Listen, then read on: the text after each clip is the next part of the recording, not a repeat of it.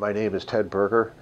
I'm a David Packard Professor of Engineering and a Professor of Neuroscience and Biomedical Engineering at the University of Southern California. I think that this is this GF 2045 meeting is going to be a terrific meeting that will raise some of the most essential issues that need to be raised for the future of humanity.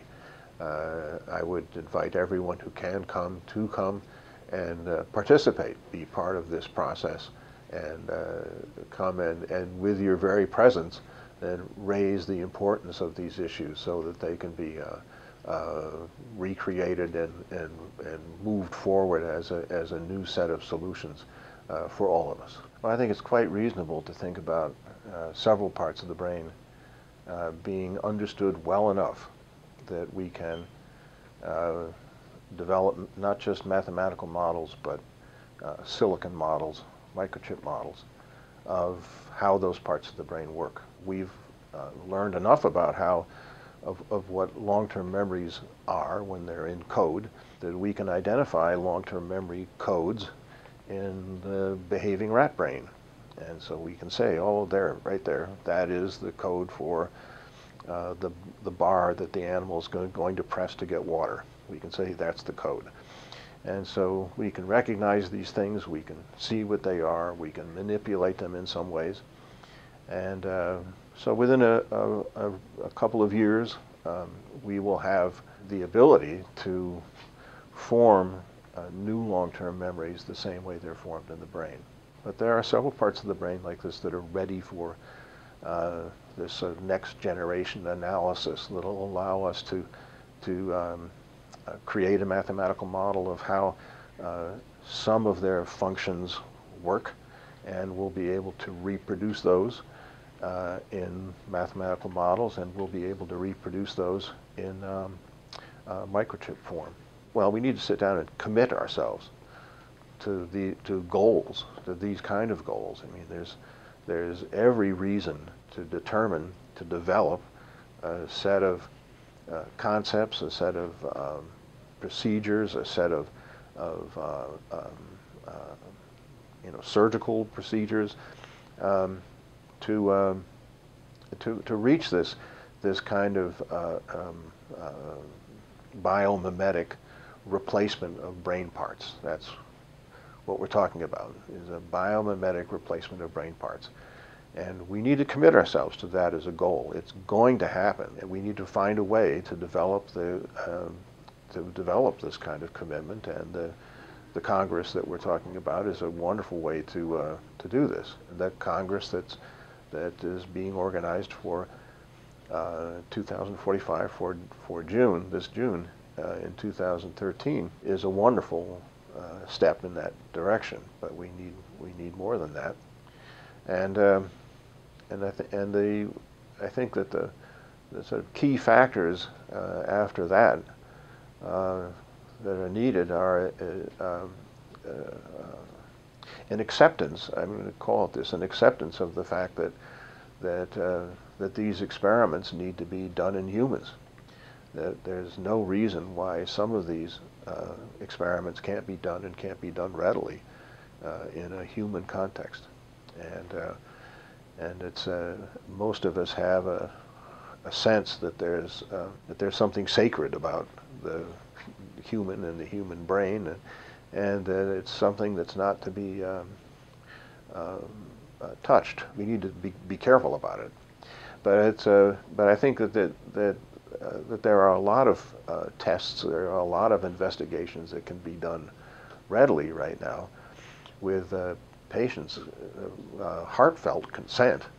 A lot of patients would love to have to be part of something that really increases the level of our understanding of the brain, and they'd like to share their body and their brain in that process. I think we need to recruit the human, the clinical involvement, the patient, the public involvement is something that's necessary, and I think it's underused. We really need to go out there and get the public behind this, and then we need to get more involvement of small businesses and startup companies in these efforts at the right time, but they could be a source of funds for faster development of these biomimetic models that we will use to replace brain parts. We are living longer and longer, and so more and more of these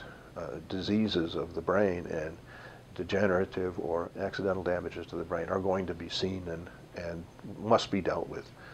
And so having a strategy where we think about which brain parts can be replaced in the context of which ones are damaged more often or more frequently, is just a wise thing to do.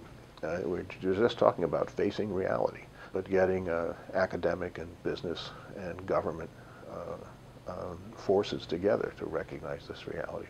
It can be done. And as we understand the sophisticated computations, the sophisticated representations that are involved in thought processes, as we understand them more and more, the possibility of passing that capability on to a non-human, a non-living substrate becomes very real. And I think that will definitely be the next step for this, and it'll become part of the process, because how else do we take the sophisticated thoughts, the sophisticated representations that are created in any part of the brain for even a few seconds? How do we take that and represent it in such a way that we can have those same calculations be used in the context of repairing the brain? You have to move to an in silicon representation of those capabilities, because otherwise you'll be asking patients to carry around several computers behind them on wheels. It doesn't work. And so transferring this kind of understanding to a silicon base will naturally evolve from the first step, and I think it'll be so exciting at that point that there'll be a new movement, sort of a new enthusiasm that'll come from a non-medical area, a non-medical rationale for completing these kinds of experiments. We can work for a very long time, and that we need evolution over a very long time before we find solutions, particularly to how to be a better human being. And I'd like to be able to have an avatar that allows me to create those optimal values. That's what I'm looking for.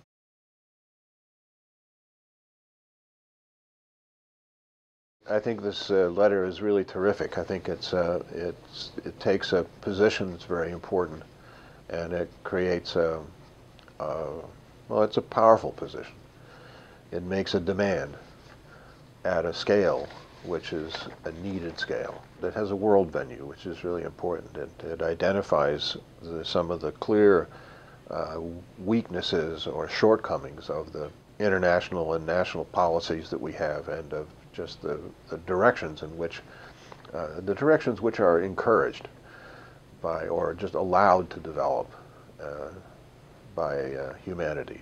We need a new vision. We need a new direction, and Global Future 2045 captures that need.